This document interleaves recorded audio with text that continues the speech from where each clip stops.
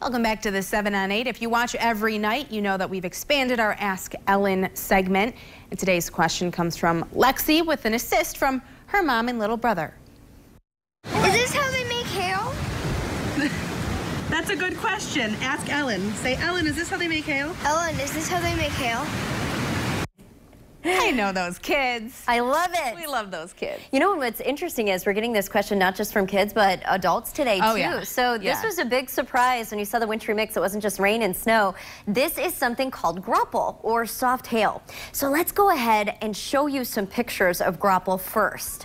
When you see graupel, it hits and it bounces. But when you pick it up, unlike real hail, it's spongy.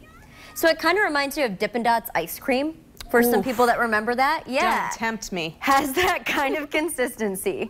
So now that you know what to look for, let's talk about how it differs from the other types of precipitation. So if we break down the precipitation types, rain is just drops of liquid water, snow, delicate forms of ice, sleet are hard, tiny ice shards, hail, big solid balls of ice, and graupel, spongy balls. And they all form a little bit differently. So rain, for example, is a raindrop, and it falls all the way down to the ground without changing one bit. Snow, same thing. Some dendrites form and it stays cold all the way down to the ground. Sleet or ice shards start as snow, but then start as a raindrop, but then it refreezes on the way down to the ground.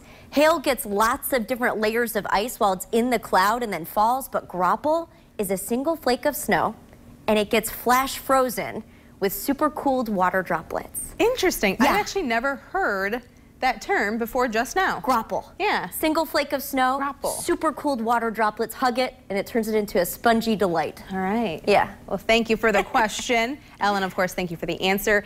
If you want to submit a question for the extended Ask Ellen segment, you can shoot a video and email it to the 7on8@woodtv.com. Also, you can post it to social media and tag us on Facebook or Twitter.